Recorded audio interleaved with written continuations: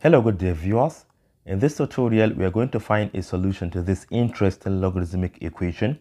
We are asked to solve the equation the log of x with the base of 3 root x plus log of root x with the base of 3x equal to 0. Before we start, let us talk about domain. You know the argument cannot be equal to 0. It has to be greater than 0. Therefore, in both cases you can see that x must be greater than 0. And you know the base cannot be equal to 1. So let's start with the first one. 3 root x cannot be equal to 1, which implies that square root of x cannot be equal to 1 divided by 3. And if you square both sides, you have x not equal to 1 divided by 9. So we have the second restriction. X cannot be 1 divided by 9. And the last one, we have 3x. If 3x cannot be equal to 1, it implies x cannot be 1 divided by 3. So x cannot be 1 divided by 3. And these are the three restrictions. So let's get started. Here is the equation. Let us apply change of base formula. You know, if you have log of a with the base of b, you can always write it as log of a divided by log of b with any assigned base. So it doesn't matter. It can be c, c, d, d, whatever. So we can write this as log of x divided by log of 3 root x. So we have log of x divided by log of 3 root x.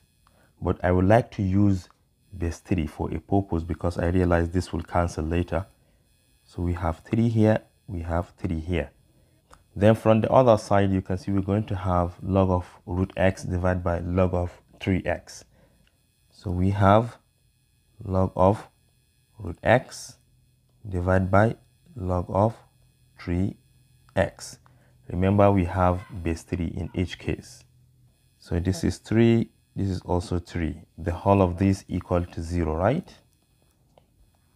And let us apply another law of logarithm, which stated that if you have log of ab, this can be written as log of a plus log of b in order to split these terms. And you know another law which stated that if you have log of the square root of a, this is the same thing as log of what? A raised to the power of 1 over 2, and this 1 over 2 can always drop down to multiply. So this is what? 1 divided by 2 log of a. Therefore, this can be written as 1 divided by 2 log of x. So now let us transform all of them. From the left hand side, we have log of x base 3, log of x base 3 divided by, we have log of 3 plus log of root x. Log of 3, remember base 3, plus log of root x, which is the same thing as 1 divided by 2 log of x. 1 divided by 2 log of x. The same thing, base 3. Then plus the other side, we have 1 divided by 2 log of x to the top. 1 divided by 2 log of x base 3 divided by, we have log of 3 plus log of x. Log of 3 plus log of x base 3. The whole of this equal to 0. We are moving. And from here, you know, from one of the laws of logarithm, which stated that log of a number having the same base as the number will forever give us 1. So this is 1. This is also 1. So we have log of x base 3 divided by 1 plus 1 divided by 2 log of x base 3 plus 1 divided by 2 log of x base 3 divided by 1 plus log of x base 3. And the whole of this equal to 0. Now let us simplify this a little bit because we have some fractions. We can write it as equivalent fraction. We can multiply the top and the bottom by 2 just to clear the fraction. So if you multiply the top by 2, you have 2 log x base 3 divided by, you multiply everything here by 2 for equivalency. 1 times 2 is 2 plus half times 2 is 1. So we only have log of x base 3 plus, we do the same thing here. We multiply the top and the bottom by 2. Multiplying the top by 2, it will cancel the fraction, leaving log of x base 3 divide by 2 times 1 is 2 plus 2 log of x base 3. The whole of this equal to 0. Now what is the LCM between the denominators? You can just multiply them together. You have 2 plus log of x base 3 multiplied by 2 plus 2 log of x base 3. Now if you take the whole of this and plug it here, it will go there exactly this times, and you have to take it to multiply with the numerator to the top. So to the top we have 2 log x base 3 multiplied by the whole of 2 plus 2 log of x base 3 plus, if you take this, you plug it in here, you're going to have the other factor 2 plus log of x base 3. You have to multiply with the numerator, which is log of x base 3. So we have log of x base 3 multiplied by 2 plus log of x base 3. The whole of this equal to 0. You know the denominator cannot be equal to 0, so this implies that we have to set our numerator to be equal to 0. But I would like to do a kind of substitution. Let log of x base 3 be equal to y. So we have 2 times y here. 2 times y in the bracket. We have 2 plus 2y. 2 plus 2y. Then plus log of x base 3 is y. Inside we have 2 plus y, 2 plus y, and the whole of this equal to 0. Let's expand. 2y times 2 is 4y.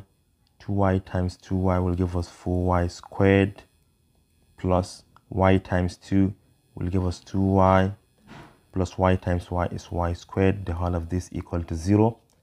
Collect the like times. We have 4y squared and y squared, making 5y squared.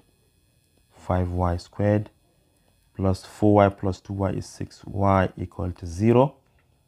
By factorization, y outside, inside we have 5y plus 6. The whole of this equal to 0. This implies that either y equal to 0 or 5y plus 6 equal to 0. And 5y plus 6, if you take 6 to the other side and divide both sides by 5, you have y equal to negative 6 divided by 5, y equal to 0, right? So these are the two values of y, but remember our equation was in terms of x, which we have declared y to be log of x base 3. So let me bring it back. Y is what? Y equal to log of x base 3. And we have two values of y, 0 and negative 6 divided by 5, which implies that this log of x base 3 could either be 0 or log of x base 3 equal to negative 6 divided by 5. From definition of logarithm, 3 raised to the power of 0 will give us x, right? Therefore, x equal to 3 to the power of 0, which implies x equal to 1, one of the solutions. Or x here equal to 3 raised to the power of negative 6 divided by 5. X equal to 1 divided by 3 to the positive 6 divided by 5. We have to simplify this a little bit. This is equal to 1 divided by the 5th root of 3 to the power of 6. And you know 3 to the power of 6 is the same thing as 3 to the power of 5 times 3, according to one of the laws of indices. So we can write this as 1 divided by the 5th root of 3 to the power of 5 times 3 to the power of 1. And the 5th root of 3 to the power of 5 is 3. So this is equal to 1 divided by 3 times 5th root of 3. And you can rationalize the denominator if you like. Otherwise, you can leave your answer like this. But it's not must. Therefore, we can leave our answer like this. You know, one of the solutions is 1, or x equal to 1 divided by 3 times the 5th root of 3, which is in decimal equal to, or approximately equal to 0.2676 to what? 4 decimal places. So x could be 1 or this value. So these are the values of x. An assignment for you is to test whether these values will satisfy our original equation or not. Thank you for watching. Do share to your learning colleagues and don't forget to subscribe to my YouTube channel for more exciting videos. Bye bye.